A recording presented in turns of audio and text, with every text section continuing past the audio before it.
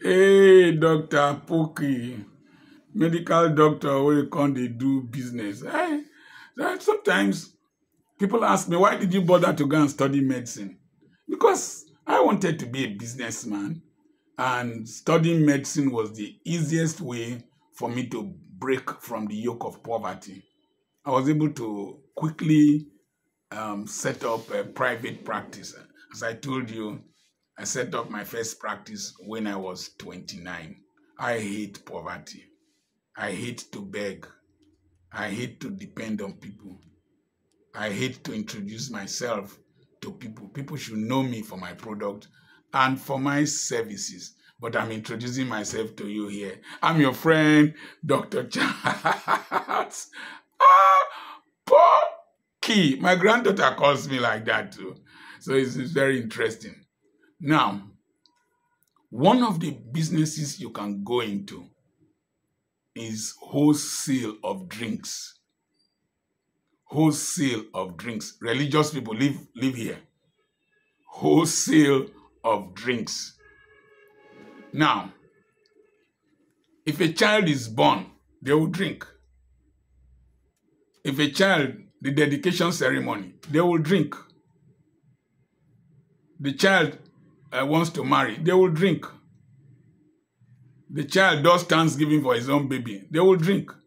People drink, buy drinks on a daily basis. On a daily basis. Particularly in Africa, where they like celebrations. Particularly my people, they like enjoyment, they like celebration. So, if you sell drinks wholesale, what you need is a piece of property you can rent in the beginning. Rent a warehouse, rent a store that is close to the road, along the road. And have in mind that maybe 5 to 6 years' time, you will buy a building, knock it down and buy a build and build your own shop there. So you register with the companies to be a distributor. You go to their factories. You will need to get a panel truck of your own. But I've been observing people. These companies come to supply them. They come with their pickup trucks to supply to these distributors. In fact, for you to have their logo or advert in your shop, they pay you. They pay you a lot to have their logo in your shop. So if you have a good relationship with them, they can even supply you goods far in advance. With trust capital. And then you will pay subsequently. Most stores, most big shops, these people bring their products, you finish selling and you return money. You return money. And you can easily monitor that business if you have CCTV camera. And do a lot of your transactions in such a way that you have a system of getting the cash or transfers and remitting it to your bank. It's a business that will endure from generation to generation. And the good thing is that you have a multiplicity of products. Even if you are a religious person and you say you don't want to sell alcoholic drinks, there are a lot of soft drinks without alcohol that you can sell. It is a profitable business. There is only one challenge. Drinks are heavy and you might not be able to carry them. So you will employ young men who will be helping you to offload and load. You might not put them on permanent salary, but it will be better if you put them on permanent salary because they will be there all the time. And if you don't put them on permanent salary, if they migrate away, when you need them, you might not see them. Then another challenge is breakage. Maybe falls from somebody's hand and all that. As much as possible, if you train people how to carry those things, the drinks, your breakage will be reduced.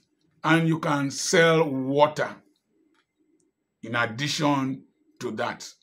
But one thing I always tell people, when you do a business, don't have a monorail approach.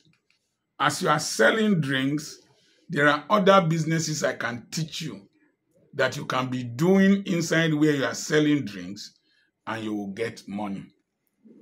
Then if you sell drinks, you discover that your peak periods, you must stock for your peak periods. Easter, Valentine, New Year Day celebrations, Christmas celebration, Independence Day celebration.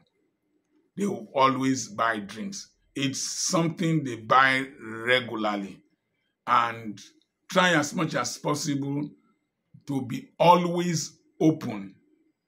But at the same time, learn to close early in the evening because of security reasons.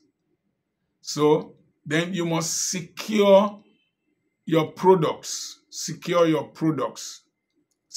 warehouse. Sometimes in my country, apart from the metal protectors in the windows and doors, the ceilings, you need to put metal protectors in the ceilings so that nobody can break through the ceiling into the store and carry drinks. Some drinks are very expensive. One bottle of drink, I've seen a bottle of drink that is 100 and something thousand. Some drinks can be very, very expensive. So you must have security. If it is your own building, you can deck it.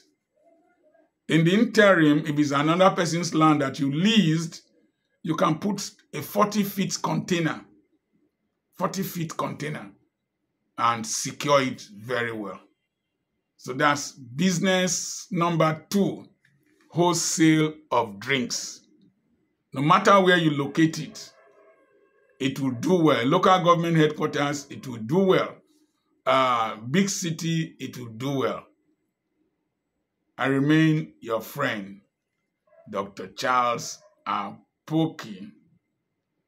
Share this video to our people in the diaspora, those within Nigeria, and subscribe to this channel. It's so unfair. I spent a whole day sitting down here doing these videos. You enjoy them and you don't subscribe. That's not good enough.